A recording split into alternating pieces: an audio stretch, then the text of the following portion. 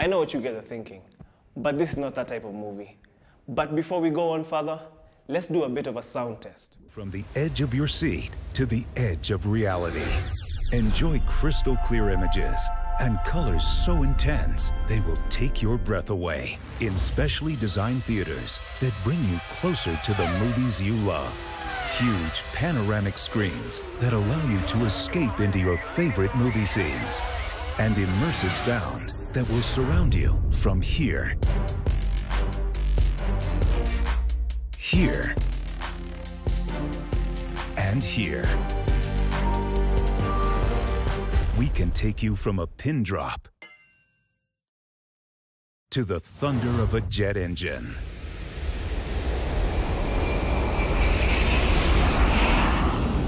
So, sit back and get ready to enjoy an unparalleled movie experience.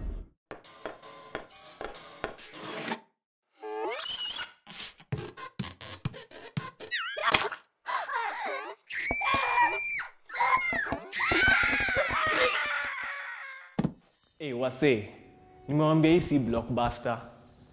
Hii ni lighting project.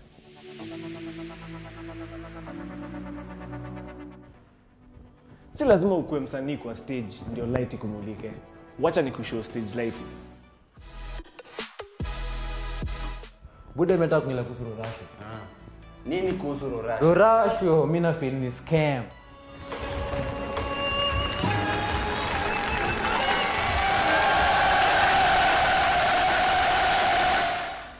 Kinyi ni bami na Rorasho ni harusi ni yako, umeenda kucheki mbebe kwao. Lakini madha yake ana take over. Una get? Sasa inachakuwa harusi yako, inakuwa harusi ya gang.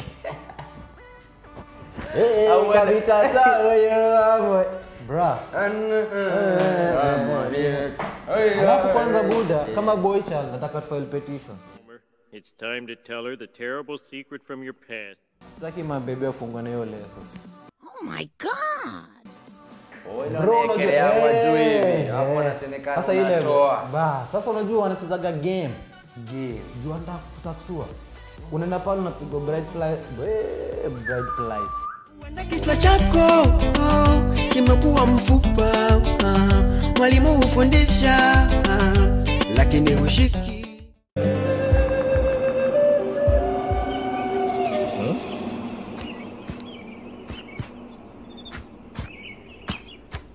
Sunrise, sunset, sunrise, sunset, sunrise, sunset, sunrise, sunset, sunrise, sunset, sunrise, sunset.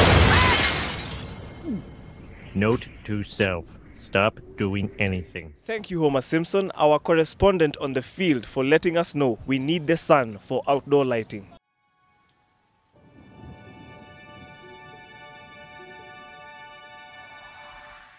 My name is Renee Mwangi, and I'm a pre-KSL student at Riara University.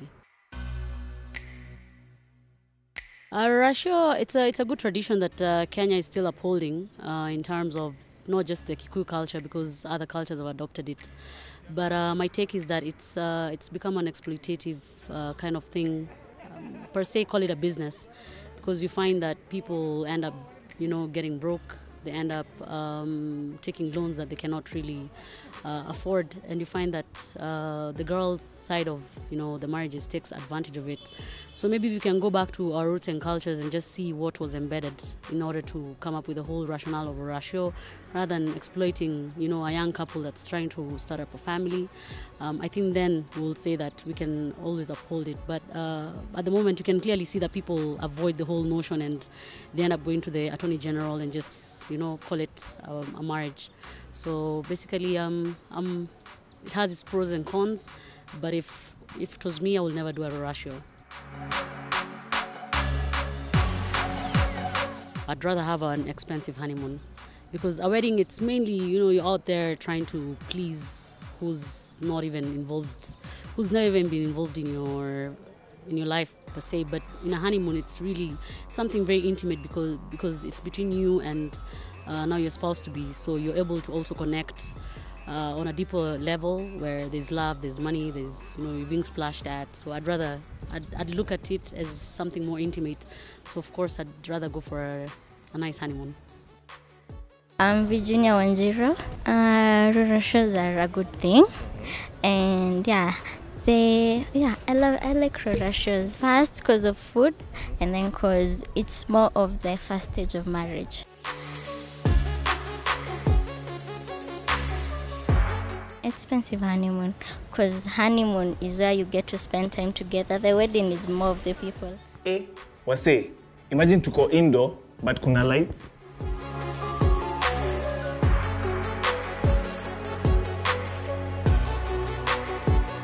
Ratio is basically, it's a Kikuyu way of culture, and it's when bride price is going to be paid. So the boy's parent go and meet the girl's parents to discuss and negotiate for the bride price.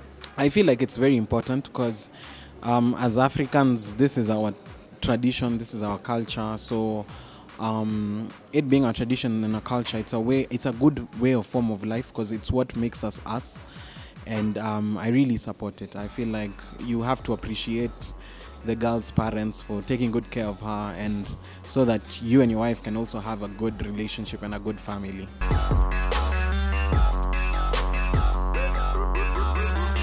I'd say an expensive honeymoon, cause but you need tricks kidogo. Expensive wedding or expensive honeymoon? Coming to think of it, I'd want an expensive honeymoon, cause you see, when it's honeymoon, it's me and my bride. But when it's an expensive wedding, that's the family, that's everyone. And not that I mean I'm selfish. Lakini I feel like wedding ni watu wawili, you get? Like marriage is a two people thing. So I'd say an expensive honeymoon, so that at least tukajibambe.